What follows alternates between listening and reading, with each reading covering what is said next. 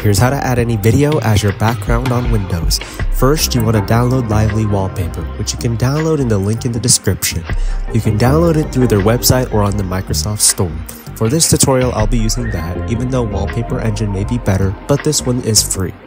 Once you download, complete the setup, you can now open the app. To add a video, click the plus, and you can add either a video or a link.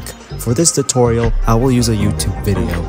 Copy the link of the video and paste it here. Once that's done, you can change the title, description, and author if you want.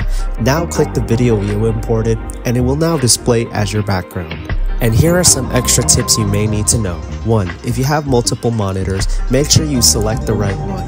To do this, click the monitor icon, then select the monitor you want to have the background in.